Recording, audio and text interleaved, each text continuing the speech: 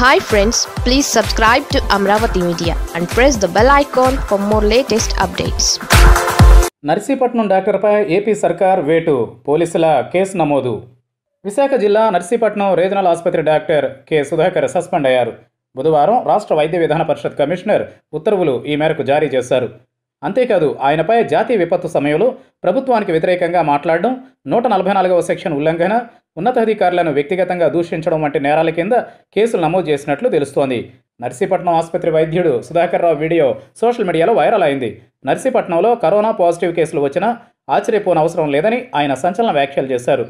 అక్కడ పేరుకే 150 పడకల ఆసుపత్రి ఉందని, కనీస సౌకర్యాలు లేవని, మాస్కులు, వైద్య పరికరాలు అందుబాటులో లేవని, డాక్టర్లకు ఒక మాస్క్ ఇచ్చి 15 రోజులు వాడమంటున్నారని, మంత్రి, ఎమ్మెల్యే కూడా ఆసుపత్రికి రాలేదని అన్నారు.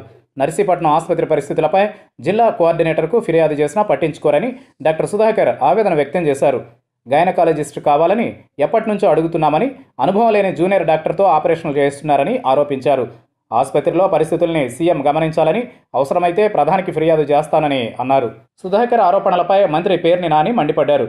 అసలు నర్సీపట్నంలో ఆరోపణలు చేసిన వ్యక్తి అసలు డాక్టరేనా, రాజకీయ నాయకుడా అంటూ ఫైర్ అయ్యారు.